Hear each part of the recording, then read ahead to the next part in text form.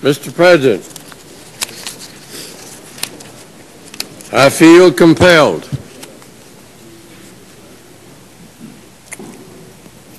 to address head-on,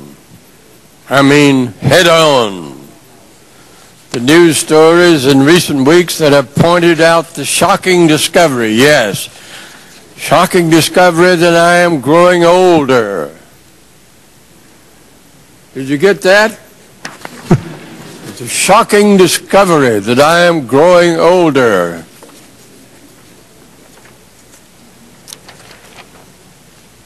I find it no surprise, but that I have had some time to become accustomed to the increasing distance between the year of my birth and the current date. I may not like it,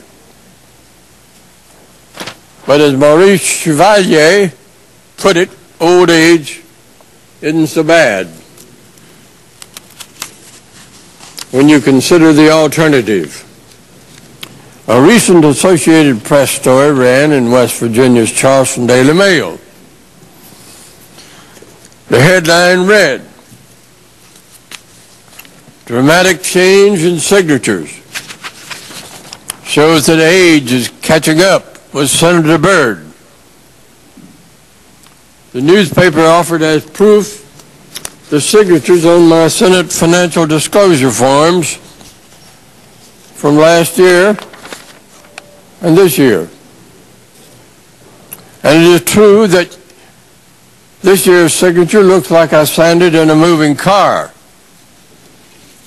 Some days the benign essential tremor that I have had for years now is worse than on other days, just as it is for the approximately 5 million other people in the United States who suffer from similar tremors. It is annoying, but it is hardly evidence that I am at death's door, nor should it come as a surprise that I use canes to help me get around, or that I am not always as fast as I once was. I am not aware of any requirement for physical dexterity in order to hold the office of U.S. Senator. The often grueling hours that work in the Senate requires are tough on far younger senators, and I am no longer one of the younger senators. But to worry in print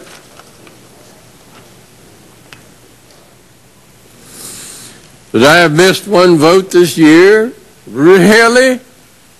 Out of more than 18,000 votes in my career, to miss one vote or two votes every now and then is surely excusable. Even old people can be allowed a sick day or two now and then, can't they? That is really the crux of the matter here. In this internet-savvy, media-infused culture, we have forgotten that people do get older. Even, dare I say it, old.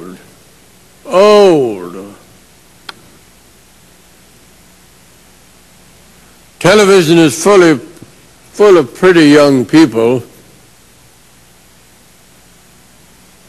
The few white-haired heads that one sees on television are made up and glamorous.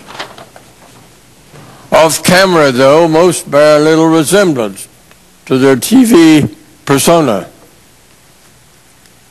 In a culture of Botox, wrinkle cream, and hair dye, we cannot imagine that becoming older is a good thing,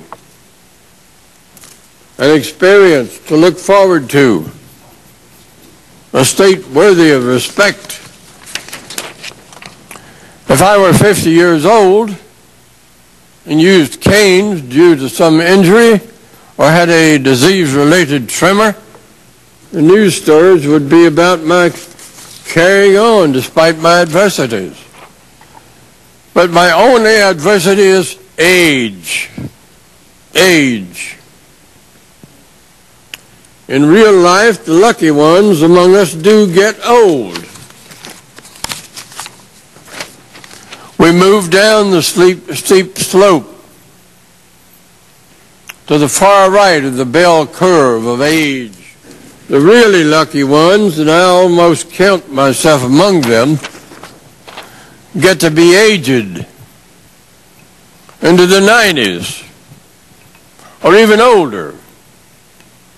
A distinction that I like to think is naturally paired with the wisdom born of experience. We do get white hair, yes, and we do get wrinkles, and we move more slowly. We're wary about falling down because we don't bounce up the way we used to. Our brains are still sharp, but our tongues are slower. We have learned sometimes the hard way that to think before we speak. I hope, however, that what we have to say is worth the wait.